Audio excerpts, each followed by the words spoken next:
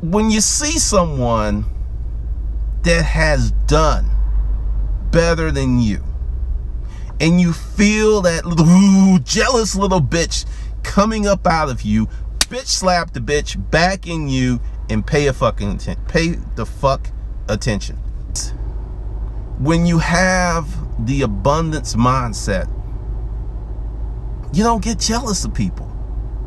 You don't go out and start tripping because you don't see this thing as a zero-sum game. You don't bitch out because you realize there's enough for Grant, there's enough for this dude, there's enough for me, there's enough for you, there's enough for everybody who is truly hustling. A ton of stuff for folks who are truly hustling. It's just abundant opportunity, abundant money, abundant whatever you want is out here.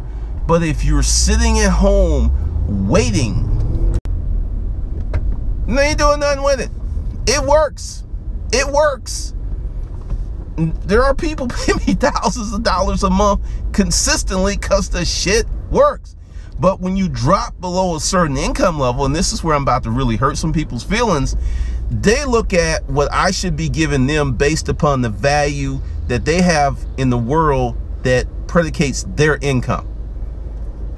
If that makes sense, it's like, well, since I make $40,000 a year, if I give him what I make in a week, that should be good.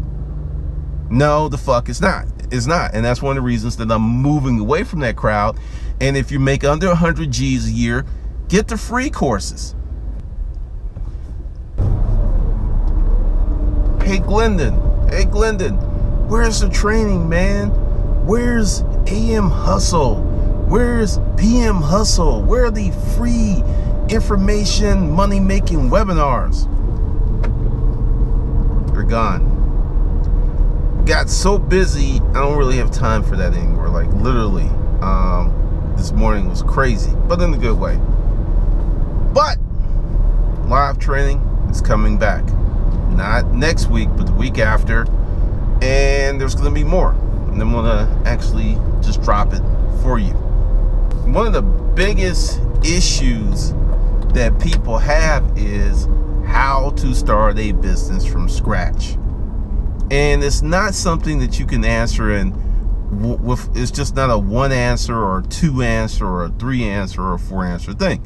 So what I'm going to do, and I'll get to that in a minute, just stay tuned to the whole video for everything, is create live training that works like this. We're going to do it with Disruptive Money. I'm going to make myself available from 2 p.m. to 4 p.m. Tuesday through Friday. Mondays, that's a heavy client day. And from 2 to 4, I'll be in the webinar. There'll be training, there'll be breaks.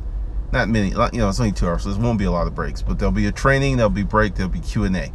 And I'll break it up like that, so you can come in, ask detailed questions, go deep on certain subjects, and each day will be with a different perspective or a different stage or a different phase. So that's 4 days, 8 hours. So, and I'm putting it out like way in advance, like how I used to do stuff, now to the part that you should stay tuned to. I'm also putting out June's schedule now. So like second week of June, then I'm going to do how to build a business from scratch. We'll talk about, LLC, putting that together, the questions that people want to ask me on YouTube that, literally would take me 30, 40, 50 minutes just to write up a response, a proper response. That's just kind of crazy.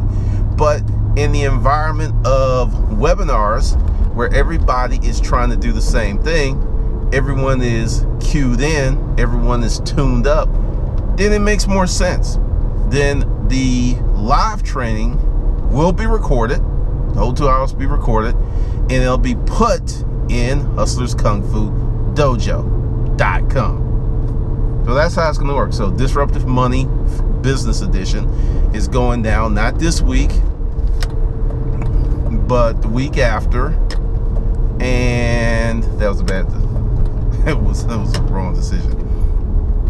And in June, how to build a business from scratch. It's going down.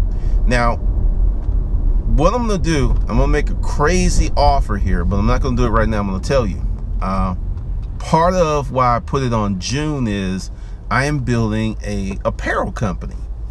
You know, hustlerskungfu.com. That's where, if you've been looking for URL and you've been going, it's been a blank page. I wanted to use that for my store, but didn't have a store, all kinds of crazy stuff, and hired the designer who didn't do the job that I wanted, which is why the designer didn't get all of the money. Yep, I did a deposit deal. Glad I did, because I didn't like the design. Hired someone else for 1/6 of what this person, more than that, it was crazy, was more agreeable, did what I wanted, and we got the first design for the first shirt done. The second shirt is being worked on right now. So you're going to watch me, because I was going to do it before. It's like, well, let's just go ahead and do this inside the course. You'll see me set up my LLC or S Corp. Once again, this is why it takes some time. I probably will do another S Corp. I'll just show you from the whole thing, from the articles of incorporation. You will get to see me do it and then explain why I did what I did, how I put stuff in, how to set up certain things. Now, this is the thing. Everyone that signs up for the offer is going to get not 1 t-shirt, not 2, but 3. I've been pushing on this because the goal is to come up with a new shirt design every month. I'm not going to do it like traditional apparel companies, because I'm not a traditional apparel company guy. There's going to be a blending of Hustler's Kung Fu Dojo, of the Hustler Kung Fu brand with the clothing brand, because we are first and foremost a training company. That's why the first shirt is Hustler's Kung Fu Training, established 1999 when I got the hustler's mindset, which liberated me from being homeless. So that's when all this stuff started. It's going to have a very heavy gearhead, iron head theme. It's going to be rough, rugged, and it's going to be a reflection of the channel and my philosophy and how we get down here. So it's going to be a lot of fun, and you'll see me do these things, because there's going to be more than just the t-shirts. The t-shirts will start, but there'll be a lot more, and you'll get to see me set that up. You'll get to see me drive traffic to the website. You'll get to see all that, the real business, because there's a bunch of people, and I'm going to put this out there, who want to do exactly what I'm doing, and there's nothing wrong with that, but they don't have the fucking talent. So instead of dedicating a decade, well, really it's 2 decades if you want to include the time that I used in high school to study companies. I've been reading Inc. magazine since 8th grade. Weird kid, I know, but I have. One of the first stories, Cabletron, look it up, because they were Cabletron, Cablevision. They were one of the first companies like to really grow in the Inc. 500.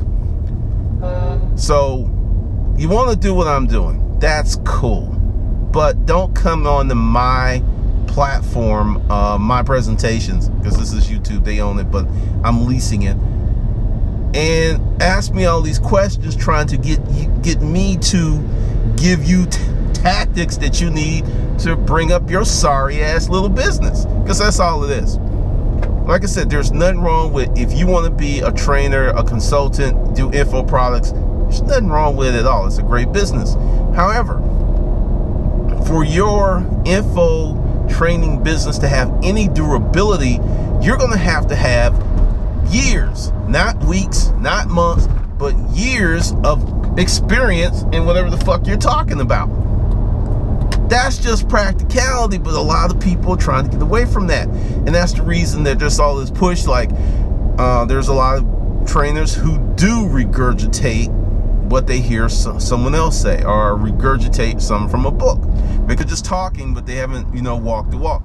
So this is going to be different, because if you notice, I don't do Facebook ads. Now, I'm not going to say I'll never do Facebook ads, but I'm a YouTube guy. I've got 7 going on 8, in August, it'll be my 8th year, starting at the beginning of my 8th year on YouTube. And why would I leave something that has helped me create 3 million plus and counting dollars to go do something else I really don't know about? That makes no damn sense whatsoever. So part of this is an exploration in how to build a business from scratch, because I've never sold clothing before. I've sold, my own brand. I've sold clothing, but not creating an apparel company, not creating the brand. I've never done that before. So you get to see that from the inside. I'll still put stuff here on YouTube, but I'm gonna go deep. I'll be talking, when there's some other things I'm working on, you'll get to hear the phone calls, just things that you can't really get anywhere else because people don't have their own thing, and also I've decided to do a no eBay, no Amazon playlist. As much as I want to leave it alone, I just said fuck it, because it's just too many things that I have talked about or predicted keep happening. And it's funny because I was looking at a YouTube video and people were talking, and it was just like, I got the first no eBay, no Amazon video up. Someone else tried to make one, it didn't get any traction. And I've been talking about this from years, and it's just funny. It's like, well, we ain't gonna mention his name. I'm like, I got too many folks out there who are like, hey, did you see this? I was like, I saw it. And it's just funny. But I'll stop being facetious, but to really get into building a brand, building a company, we're going to talk about that like no one's ever talked about it before, because now you got to see me set these goals and see me go through these changes, because I will give you the story of what happened with the first designer, and it's really my fault. It's my fault why that happened, and I will go into detail that, and teach you how to find the designer and how to do this stuff and how to set this up. But this will not be free, and I'm going to tell you why it won't be free. I did some testing, and this is what led me to do the training and set stuff up. I did a lot of testing. I had several price points, $99, $125, $250, $350. Then I did a big jump to $1,000. Then I did a jump to $1,500. Then another jump to $2,000. And I had people of various backgrounds and companies in these training programs. Now, everyone was getting the same level of service. Same level of service, right? Well, everyone except for a few dropped out of the $1,000. Yeah, the $1,000, the $1,500, the $2,000. They've been rocking for months, but everyone that's with 125, something like that, they just dropped out. Now they were getting the same training. Now I was having this conversation with a client yesterday because we're helping build his brand, and he was just repeating stuff that he got from my free courses. But see, the difference between him and the money he's making, some of it is because he took information from my free courses, YouTube videos, created a business that earns six figures, and he has the income to pay me to go to the next level. Now, there are a lot of people who are not taking my advice and doing shit with it. And they ain't doing nothing with it. It works. It works. There are people paying me thousands of dollars a month consistently because the shit works. But when you drop below a certain income level, and this is where I'm about to really hurt some people's feelings, they look at what I should be giving them based upon the value that they have in the world that predicates their income.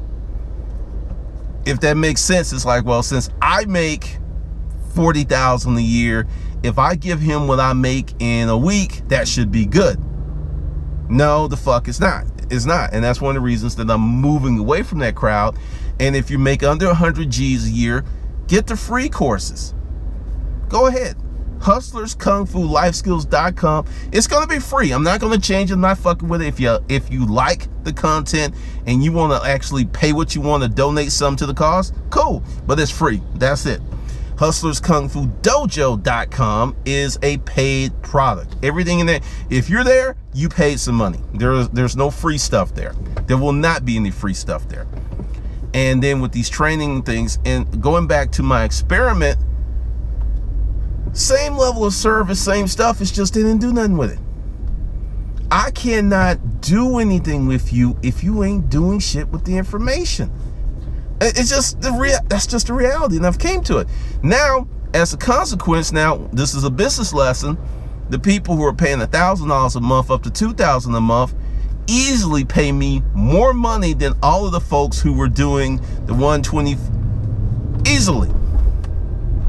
Because I get one of them, that replaces like 20 people at the other levels.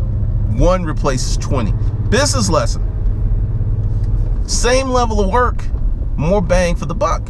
Plus, it's more fun because you get creative people. Because someone was making a comment about, you know, when you see someone that has done better than you, and you feel that little jealous little bitch coming up out of you, bitch slap the bitch back in you and pay the fucking attention. Pay fucking attention, because one of the reasons that I'm in this position where you're watching me and I'm not watching you is because I realize I am stupid. I understand that I am stupid. I understand there's a lot of things that I don't know. I don't know what I don't know. That's how stupid I am. Now, there are many of you who think you're fucking smart. And if you look at your life, it does not reflect your purported intellect. So as long as you think you're stupid and govern yourself accordingly, which is, I got to network, I got to read books, I have to open up my mind, I have to listen to other people, I have to take information, implement, and get my own information, get my own feedback. I have to work. I have to realize shit keeps changing. So with me saying that I realize that I am functionally stupid, I'm still smarter than 99.8% of you, because I realize that I'm fucking stupid and I have to keep learning and hustling. I'm silent for a reason. If you think you're smart and you have no money, you're not fucking smart. If you think you're smart and you're living where you don't want to live, you're not smart. If you think you're smart and you have been struggling for years, you're not fucking smart. If you think you're smart and you can figure it out and you don't have your own economic economy, your own economics, you don't have freedom, you work at a job you fucking hate, you deal with people you can't stand because you need them, you are not fucking smart. You're not. And then once you start to become smarter, and once you start to reduce your level of stupidity, because that's what I look at, I'm functionally stupid, and each day I try to reduce my level of stupidity by learning something new from people who are smarter than I am. This morning I spent an hour reading over some posts of someone who has this new marketing thing, and it shit's brilliant. She's like 24. And I'm like, you know what? She knows some shit that you don't know. Pay attention. What can you take from this to help your business? But if I went to her post and was like, well, you know, she's only 24. Shit, you know, I'm older than her. I've been around the block. I know more than her. She just got lucky. I missed a lesson. And that's what a lot of you do to me. You're so busy trying to be smarter than me that you get stupid results. Now, how does that make sense? If you're so smart, why do you consistently get stupid results? Stupid money, stupid life, stupid relationships, stupid networks, things that don't work out for you, but you're so fucking smart. Why does that keep happening? Why? If you're so smart. See, I'm challenging you. See, this is the thing that people don't seem to understand. The social network works both ways. Like, you can challenge me, and you should, and you can challenge my perspectives, and you should, and you want to validate what I give you, you should. I do the same to you. And for some reason, that's a problem. Some people just get weirded the fuck out when I challenge you. Because social networks work both ways. It's just not you coming to me. It's you coming to me coming to you. We're having a conversation. What you can do to me, I can do to you. And I'm telling you, these trolls can't stand that. They're like, whoa, whoa, whoa, whoa, whoa, whoa. I'm supposed to just hit you, and you're supposed to take it because you're bigger than me. I'm part of the marketplace, just like you. I had an incident with someone who wanted to, because see, this is the thing, and I'm going to tell you what I do. When I have a troll, I've learned to realize that there's a certain behavior, there's a certain language, there's a certain feel. There's just a certain way that a person who's trolling is operating, even if they come off as kind of like smart or intellectual, or the question sounds good in the beginning. There's going to be an element of trolling in that question. Then when I go look at the troll's social media, there was this one fool's pretending to be a doctor. There are no credentials online. Pull the fake image from the internet. But people don't investigate because a lot of folks who do social media are lazy. Complete troll, hating on everybody because, you know, he's got some issues. Another person, I was like, you know what? You think your information is better than mine. You think, you know what? Let's do a hangout. You show your face, show your assets, show your business. Matter of fact, I get a channel that gets over 300,000 unique hits a month. That's exposure to your brand. Come on, let's do a hangout. Let me tear apart your business. Every time I put that out there, every troll has run from that. For the last 4 or 5 years. Every last one. Oh no, I don't want to come do no. I ain't gonna let you expose me, man. I'm gonna keep sitting here in the shadows and trolling. I'm not trying to be better. I'm not trying to build something. I just want to fuck with you because I don't know how to do better. And that's trolls, and that's why I treat trolls the way that I do. And I say that because if you are successful online, and many of you will be, there's some of you who are going to take this information, you're going to run hard with it, you're going to be successful, and you're going to get these fools who for some reason are too lazy, or they just have, I don't even know how to call it, they're just not, they don't believe in themselves. That's it. They have low self-esteem. And it is easier for them to go out and attack people. And understand, this is good. This is not bad. The more people are attacking you, the more problems that you have, the more effective that you are. See, you don't get problems unless you're doing a lot of shit.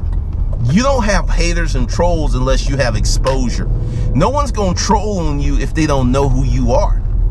See, when you get a bunch of trolls, that means you're getting a bunch of attention. That your reach is growing. So trolls are a byproduct of you doing the right thing, even though that they're like gnats, you know, like, you know, you're out on a picnic and you're trying to enjoy the day and they're just flying around. That's pretty much their effectiveness. That's you know, they're a nuisance. That's really it. But they're a good sign that you are on the right path. There's this group I'm in, and the guy who owns the group, he has a problem with Grant Cardone. You know, he says, you know, he likes Grant, but every chance he gets to, like, you know, say something's wrong, because Grant is the dude. Whether you like Grant Cardone or not, Grant is the fucking man. And Grant is someone who's been doing this social media thing for about 10 years.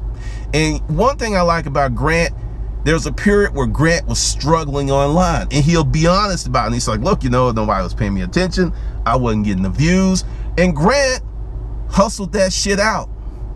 He got the people, and Grant is at a point where he cannot become unrich.